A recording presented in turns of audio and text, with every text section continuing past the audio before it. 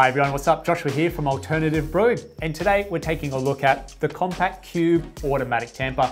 This is the same Compak that are well known for their espresso and filter grinders, and they've gone and added to their impressive lineup a stylish and straightforward auto tamper that's built like a tank and offers a reliable and adjustable tamp pressures for your puck, saving you time and definitely avoiding injury in your wrists whilst tamping. Now, you can shop the Compak Cube from this link up above, but stay with me now as we take a closer look at its capabilities for use within a cafe or the home setting.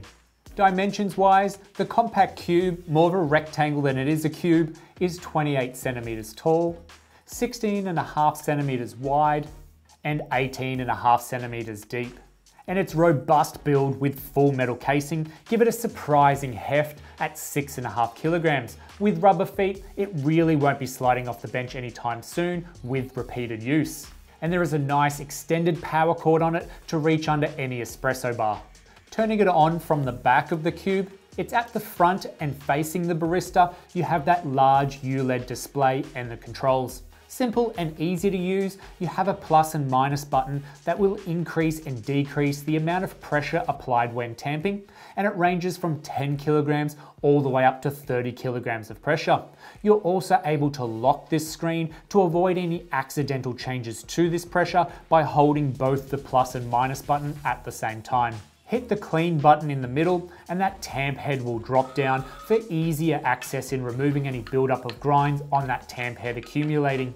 Though static and retention wasn't a huge issue on the cube, the tamp head will automatically retract after some time. So if you wanted more of an extended time cleaning that tamp head, you simply have to turn the cube off when the tamp head is in that down position. And the cube is also able to display pounds as well as kilograms by pressing and holding the clean button on the startup. Once you see that cube logo, you press minus for kilograms and plus for pounds. Moving down to the tamping area of the cube, you have height adjustable forks that can quickly be moved up or down with the adjustment wheel accessed from the front or the back of the tamper.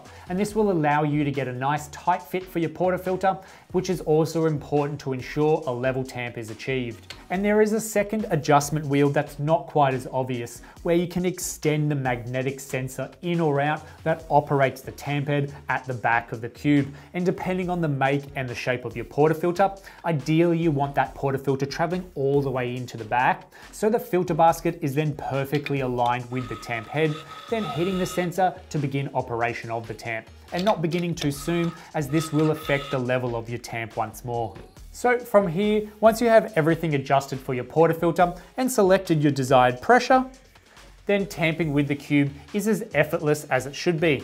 And with a little bit of distribution, the whole tamping cycle will take just under 2 seconds to complete, which isn't the fastest of automatic tampers around, but it does effectively ensure a more consistent action of tamping versus hand tamping, and especially when you're in a cafe with multiple baristas working across a shift. And that's the Compak Cube Automatic Tamper for you. Uncomplicated in its use, it provides a reliable measure to ensure your coffee is tamped the same each and every time, and it really doesn't take all that much away from a barista, but allows them more time to focus on other areas of technique to continue to brew great coffee. So if you have any questions on the Compak Cube, add them in the comments section down below and we'll get straight back to you. Don't forget to hit that bell icon and the subscribe button, and then that way you stay notified when we bring out new videos just like this every week. If you've enjoyed this video, hit the thumbs up.